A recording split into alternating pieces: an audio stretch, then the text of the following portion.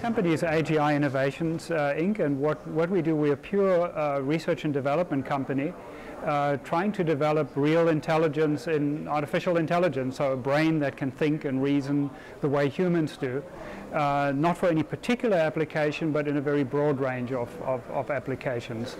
And it's actually the second go-around of the research company. I started the original company about 12 years ago, and we were in a pure research mode for about 4 or 5 years, and at that point we had developed sufficient technology to actually commercialize sort of our first version of the brain, and we started a commercial company that automates phone calls. So, you know, when you call a company and you talk to a machine and you hate it, well, most people hate it, well, you'll hate ours a lot less because they have some intelligence.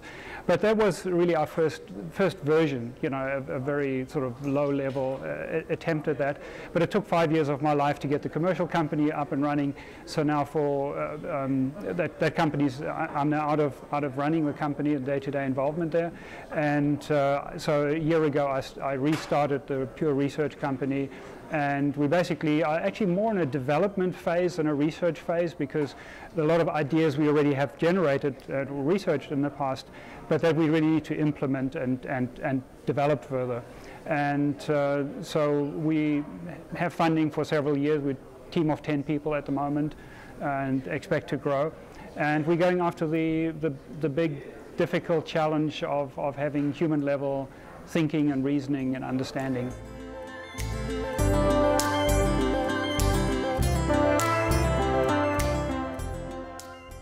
Before this, I actually had a software hardware solutions company providing financial software to medium-sized companies. And in developing software for many years and many generations of software, I became painfully aware of how stupid and brittle and limited normal application software is.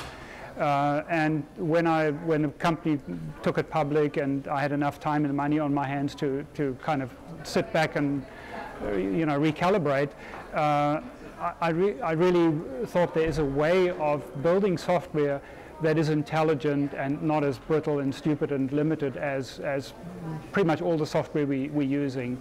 And I spent several years then just educating myself, doing research of what have other people done, and what are some of the ideas from epistemology, theory of knowledge, psychology, developmental learning, human developmental and cognition, intelligence testing, all different aspects of trying to understand what is intelligence, what's important in intelligence, and how can we possibly put it into machines. And I couldn't think of anything more exciting, a grander challenge, or to be working on. So just the idea that I think we are at a time in history where that is a project we can now solve soon.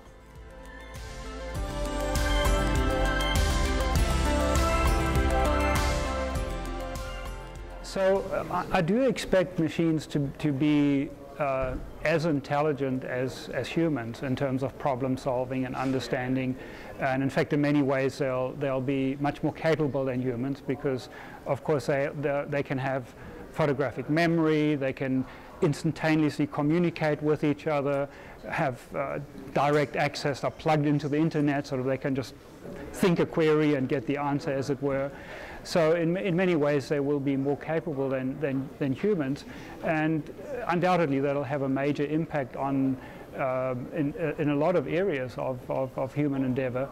And I don't see how that is going to be avoided. I mean, there's too much to be gained by having this extra intelligence that, for better or for worse, we are going to do it, and it's going to be for better, in my opinion, in many areas, because it'll help us solve really intractable problems, or problems that are intractable to humans, or seem to be intractable, like energy and pollution and aging. A lot of medical problems are just inherently too difficult for us to solve.